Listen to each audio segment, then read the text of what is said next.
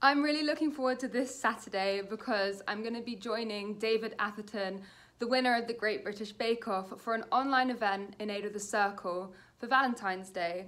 We're going to be baking pink heart-shaped scones and we'd love for you to join us. We're going to just be chatting and having fun, so you can join in and bake or just watch. But this is in aid of the Circle, which is an incredible organisation helping women and girls from around the world, particularly in impoverished areas. So donations are really appreciated.